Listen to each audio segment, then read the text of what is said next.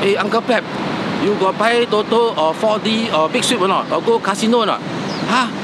Hey, you must go. Because every time you spend money, you gamble, actually you're helping the poor, you know. Because the entity, the organization that collect all this money, wow, we all think they use the money to help the poor, you know. So actually last year, they collected net income, 700 million, you know. But they only donated 300 million. The other 12 million they keep as a surplus for the year, you know. Wow, and this organization, a lot of money inside, you know. The accumulated reserve is 3.2 billion. Hey, I think 3.2 billion, Uncle Pat, is as much as all the town council, all the sinking fund together, no?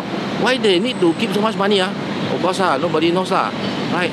Then last year, the amount, what they call donation to charity social service commitment, was 165 million. But nobody knows how much exactly they donated in that year to charity social service, because the report only show the commitment to donation, but not the actual donation what that was given out for the year. And this organization, very funny, you know, because in 1 year they were so generous. They donated 400 million to Gardens by the Bay, right?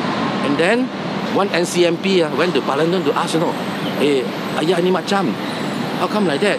You know, thought this money mainly is to help poor Singaporeans one. So the answer came is that, oh no, this Garden by the Bay, this 400 million is just to help them to build only. After that, they will collect money and operate by itself. But I don't think it really answer the NCMP question as to why the money that all of us think is go to help the poor, right? So much go to this type of reason and very little is spent on helping the poor. You know, when the news come out that this organization donated $400 million to Garden by the Bay, so some blogger, you know, cannot sleep at night, right? They go to the website and check, see whether got any report or not. Wow, cannot find at all, right? So blogger cannot find, wow, dulan unhappy, right? So check, go to National Library. Wow, also cannot find, because say only available in National Library reference section. So the blogger go to National Library reference section, also cannot find.